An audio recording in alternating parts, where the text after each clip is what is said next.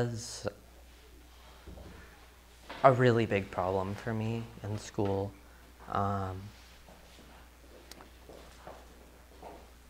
I didn't really talk much.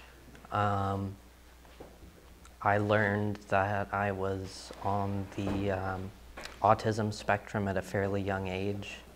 And while I didn't really know what that meant at the time, it kind of just really affected the way I interacted with people. And I was also like fairly scrawny, and my birth name is kind of unisex, and I also had really long hair, much longer than this. So it kind of made me a really good target for bullying.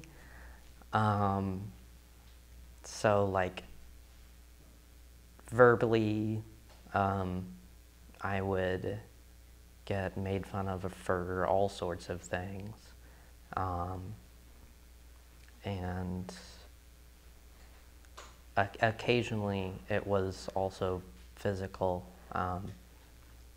I have, it's not always clear memories. It usually comes back in nightmares that I get of like being pulled behind bushes and hit until I couldn't stand.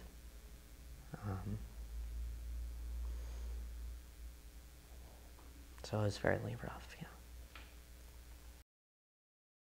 I feel that both amongst like adults and children all over the world, there's a strong sense of conformity, and like, you know, there are even people out there who like feel it's their obligation to make sure everyone else is like conforming to a standard, being normal. And an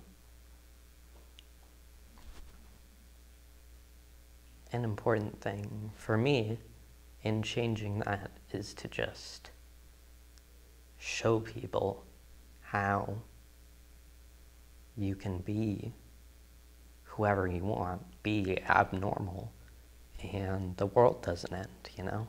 It's fun to be weird. Hi, I'm Nancy Vogel.